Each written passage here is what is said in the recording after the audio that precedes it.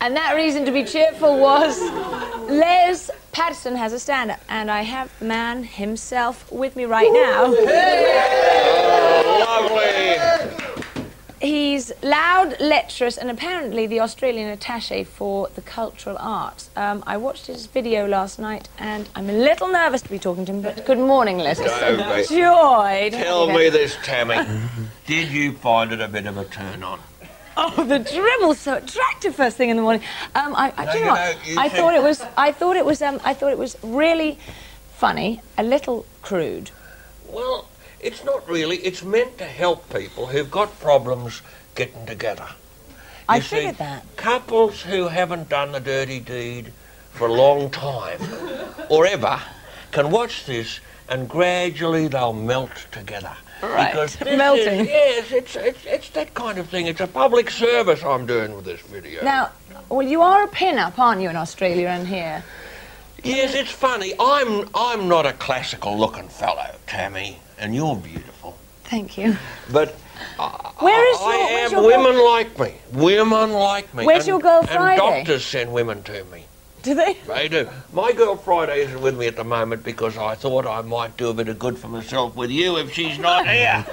Well, I've actually got a free evening next week. Maybe we could sort something out. Why not, my dear? So now, who are your pin-ups? My pin-ups, well, I used to like Kim Novak. Right.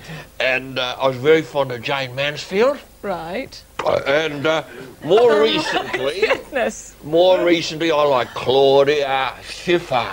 Oh. I do. Claudia Schiffer. Oh, I love the way you say that. It's so sort of... It is. I feel that about Claudia. I can see you do it. A lot of people say Liam Gallagher is... You know, he spits on the audience. But I started that many, many years ago. I pioneered it. And it's just my way of connecting with people in the audience, and they don't mind. Can you see, I'm a little nervous. Don't be nervous of me. Now, what does it take to become a Lisette? Well, I have a big turnover in secretaries. To be a Lisette, you've got to do a little bit of dancing. Right.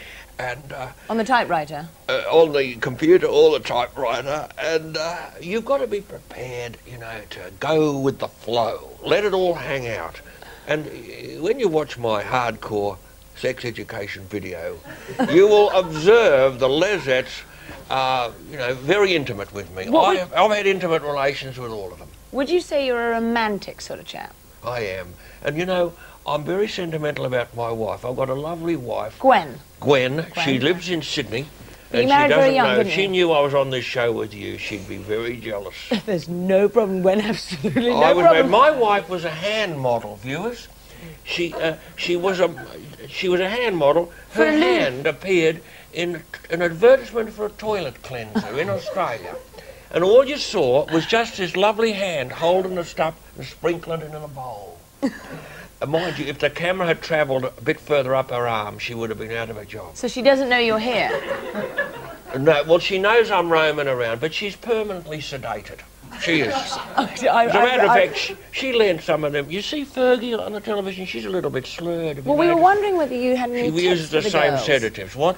We've got two princesses who are sort of a little bit free at the moment. We were wondering if you had any ideas of what they could be doing. Well, as a matter of fact, I have to tell you that I'm the one name not mentioned in Fergie's autobiography.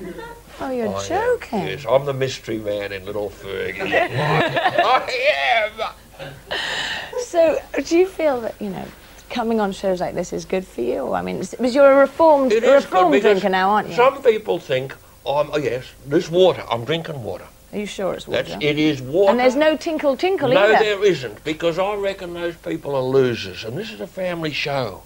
And I want to say, all of you, that I've got the reputation of being a bit raunchy, but I'm fundamentally a family man. In other words, people who watch my video feel like having a family. They do.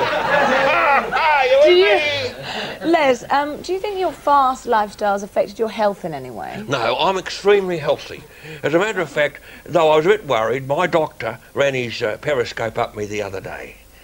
And he said, I'm afraid, Les, your liver is enlarged. And I said, I think you'll find that applies to most of my other organs. And what about your sort of teeth? I mean, they're differently not American, are they? You know, these teeth once belonged to the Bee Gees. They did.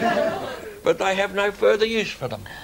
Really? So I have that doesn't surprise me. a dental transplant. Yeah. But they're definitely different. I mean, do you think that's anything to do with the smoking that you used to do? Well, yes. Very rarely do I smoke now. I know. It's taking a few years for these stains to go. But, no, I smoke very moderately. Right. No more than 20 or 30 before breakfast. Okay. And you've got a bit of a cough too, Tammy. I know. Bit of a chest problem. Yeah, I do actually. A massage might help, darling. Do you think you could sort one out later? Oh, I think I could, honey. Do you? I'm in for the aromatherapy. I am. Well, what's that all about? Well, you can find out for yourself. Now, what are you going to be doing for Christmas? It's the season, you know, for Christmas, celebrating. I'm going back to Australia because my wife's all alone there, and I've got 2 kids. They're grown up, but they're out of a job. My daughter is at a school for ridiculously slow learners. And she's 32. And I'm going to give her I don't know what I'll buy her yet, you know, do her shopping around.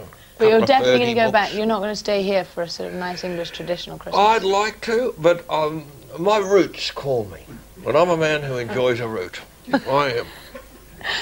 Do you think being a style guru is something that's come naturally to you, or do you think, you know, you've had to sort of work at it? I haven't had to work at it. I'm an absolute natural. I know. I am, and so are you.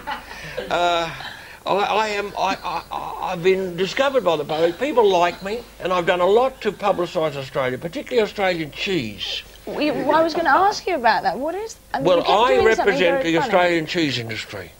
And we've got a lovely new variety. It's Tasmanian mauve vein.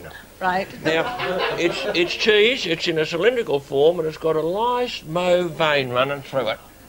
And it's proving very, very popular, particularly I hope with the my women mother's folk. not watching this. She's going to be most Your upset. mother would enjoy this. She would. Mrs. Beckwith, are you watching? This girl is lovely.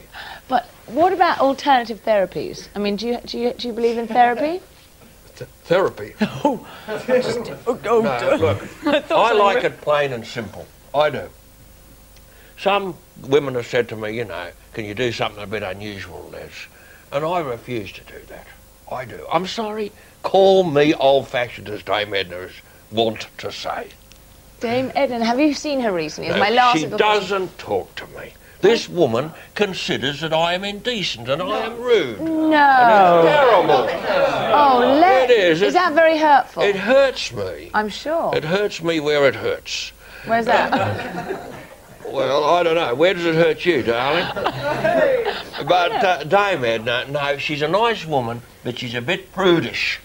And I wouldn't want her to see my video, Les has a stand-up, because it contains things, explicit things, and yet tastefully expressed. So it's a very good thing to give to any member of your family who's a bit horny. A bit horny, Les. Well, obviously horny is something that's sort of quite topical for you. So I think we're going to say thank you very much for coming in. She's a darling, this girl. I'm just very happy you didn't spit at me too much. And she and me are going to be having a little tete-a-tete later in the week, in the evening. Aren't we, darling? What are you going to be wearing underneath? We're going to, on the news. I'm now going to pass it back to Peter Smith, and thank you very, very much. Les Patterson and Tammy Beckwith, thanking you for having us at your place.